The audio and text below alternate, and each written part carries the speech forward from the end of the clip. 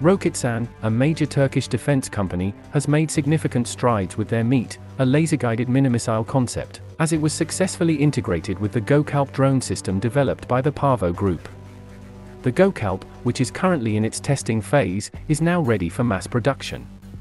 The METE missile, designed for use with unmanned aerial vehicles, UAVs, has completed successful test firings following its integration with the GÖKALP drone system developed by Interdata, an affiliate of the PAVO Group. The GÖKALP system distinguishes itself with its payload capacity and its unique ability to maintain stability, unaffected by firing.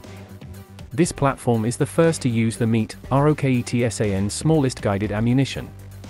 Specifically engineered for precision operations in urban areas, the GÖKALP drone system, with the METE missile integration, is poised to become a formidable factor on the battlefield. Recently, ROKETSAN shared a video publicly demonstrating a successful launch of the METE missile from the GÖKALP drone. The video revealed that GÖKALP maintained stability during the firing. Designed to operate under challenging conditions, GÖKALP can carry an 8 kg payload and undertake a mission lasting up to 20 minutes. The METE, a laser-guided mini-missile system developed by ROKETSAN, can be launched using next-generation 40mm grenade launchers, and presents a significant advancement over the existing range of conventional grenade launcher ammunition.